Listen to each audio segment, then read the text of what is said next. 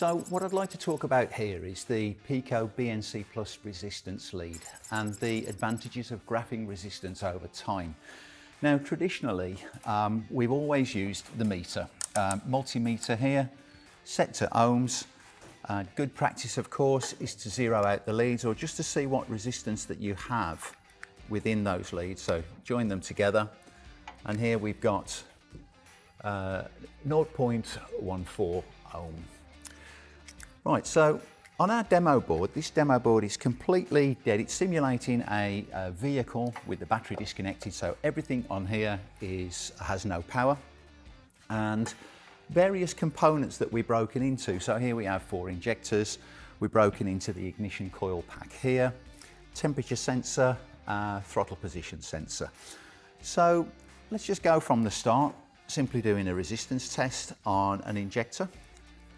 No surprises there, 14 ohms. Is that good? Is that bad? Well, of course, we check with the spec. Good practice though is the wiggle test, isn't it? Whilst we're doing this, see if we get any change in the resistance. And because it's an injector, if we can tap the body, see what happens there. It looks reasonably stable. Bear in mind, we can't record this data. We could plot the data if we so wish with the Pico meter. We can connect the dongle and relay it across and it will plot so many samples per second.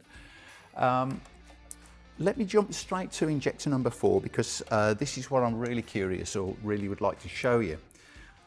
Once again, we're at 14 ohms, but if I tap the body of that, you see how that is dancing around there? 14, occasionally that would go to 16.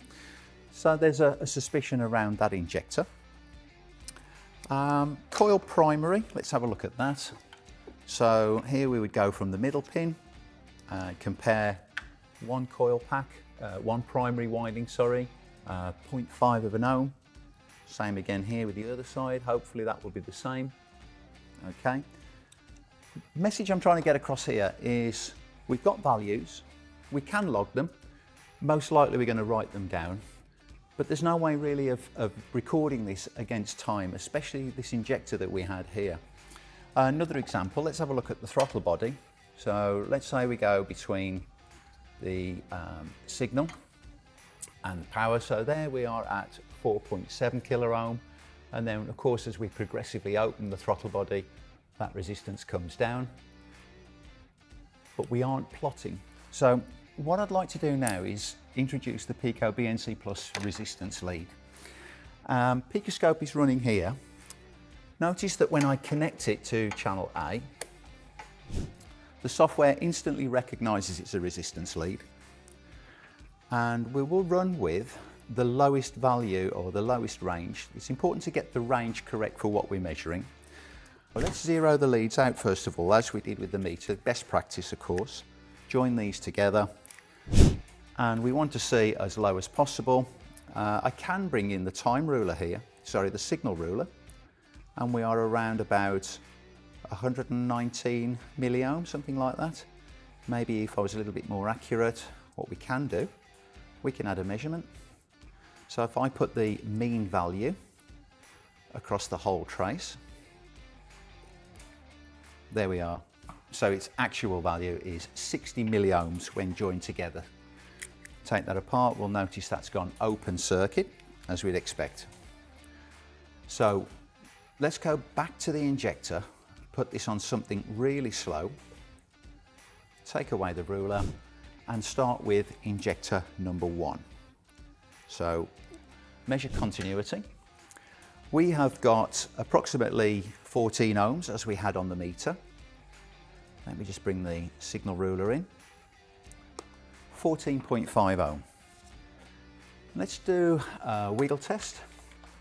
Interesting straight away, there is something there, wow, either in our connection or within maybe the solenoid itself within the injector. So let's just tap the body of that. Yeah, there is something that we didn't really pick up with the meter initially. Let's move over to what we thought was our offending injector, injector number 4. So we are just broken into the injector, they are disconnected from the harness, and already I think we saw there we have a slight difference. We are at 14.5, is it, something like that? 14.6. Let's slow it down because we really want to graph this slowly over time. We've gone for 1 second divisions. So now you'll see there that we're drawing real time. And just look at that when I tap that injector body. That is a real concern, isn't it? So, proof in the pudding. Let me just go back through our buffer. There we have it. We have a resistance change of our fixed resistance without any wiggle testing or intrusion from us was around about 14.5 ohms. And there we are at 16, a difference of 1.9 ohms purely by wiggle testing this. So again, benefits of graphing over time. The next measurement was coil primary. So why is graphing coil primary against time so beneficial? Well, let's go from the middle pin, which would normally be the power supply of the primary, to the switch side of the primary for one coil. And here we are very low actually. We should be down to something like 0.5 of an ohm. Yeah, we are 550 milliohm approximately. I'm going to slow this down a little bit further because there's some nice features you can take advantage of in PicoScope. And we'll measure one against the other. There we are. Pause that. So what we actually did there, from left to right, we had pins 2 to 3. After our open circuit, where I disconnected and changed to the other primary circuit, we had pins 1 to 2. What we can do now in the software is if we go to Views and go to Add a Scope View, we've now got completely 2 different views that we can utilize, and also another set of time rulers. So you'll see here that I've placed time rulers between secondary pins 2 and 3, and on Scope View 2, primary coil 1 and 2 and 3, primary 1 and 2 on Scope View 2. And now we can add measurements. So if I click on Scope View 1, this is our active view, go to Measurements and ask for the mean value between the time rulers. And on Scope View 1, we have 588 milliohm between the time rulers. Click on now Scope View 2, just move these out of the way. We'll go to Measurements once again.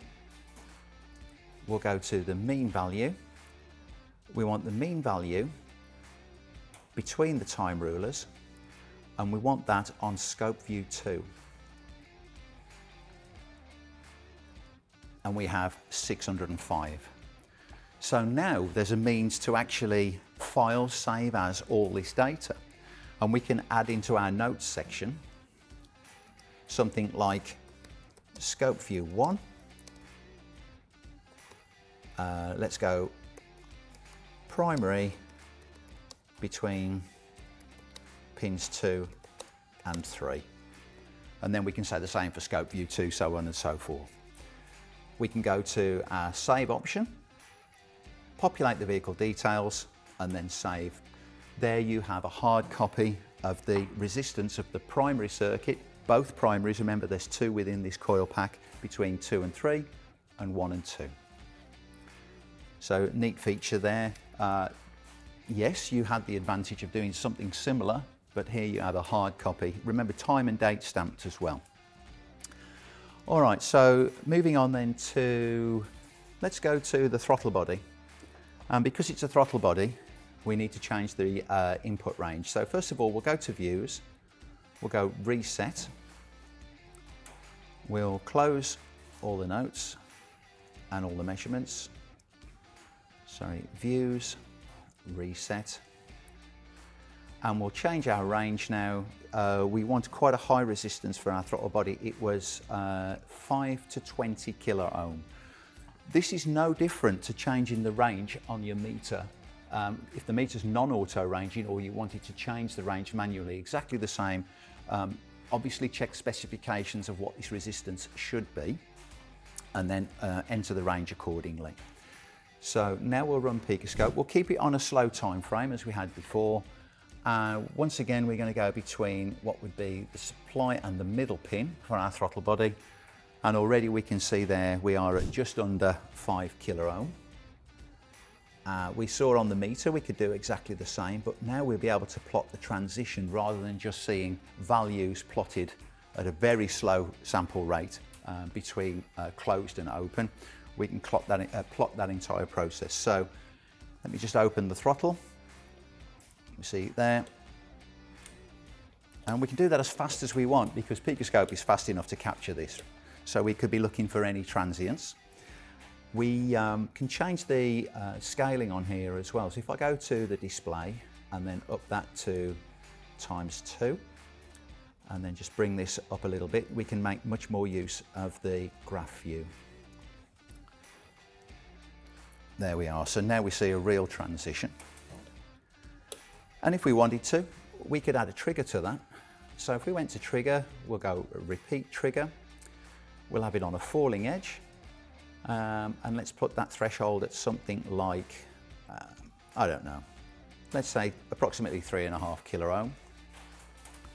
So now we can just do this as many times as we want. We may want to do it buffer by buffer, so we'll speed this up. Right, we're running there. One capture, something a little bit slower, and then something as fast as we can.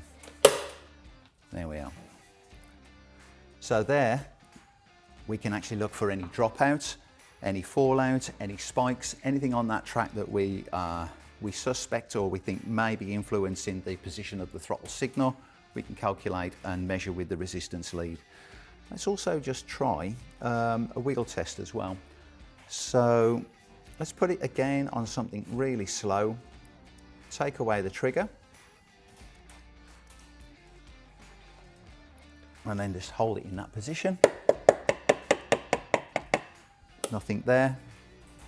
We'll let that come around again and tap here. Minimal.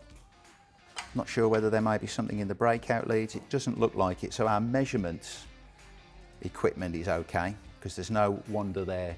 So anything that we're getting when we tap the body there could well be applicable to the resistance or the track within the throttle body. All right, finally then would be temperature, graphing temperature against time. So here we go into our temperature probe. Now this is very high. This one I think is going to need a range from -50 to 200 kilo ohm. Again, we'll change the range. So if we go to, sorry, the scaling. So we'll go to the display. Oh, we're already at ×2, which is good. And we'll check now how this thermistor responds. So it's a negative temperature coefficient, so its resistance will decrease with an increase in temperature. And we'll apply temperature now as well, so, or an increase in temperature. So we'll just warm this up slightly. And we see there that we are getting a transition. Temperature's coming down. And then that will plateau and then come back again. So let's just go back, and we started here at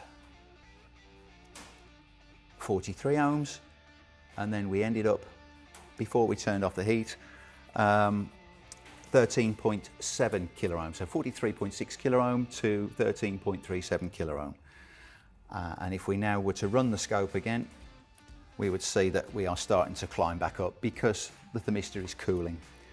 Put that on a really slow time frame, we'd get much more of a transition. We'd actually get, if we put it on something like, let's say 50 second divisions, we'll see the start. As we heat it, we'll see the resistance come down. Of course, if we take the heat away, it will start to cool and the temperature will increase. So a number of benefits there. I hope that helps clarify the resistance lead and why we have, and why we would graph against time and the advantages there are. All right, thanks for watching.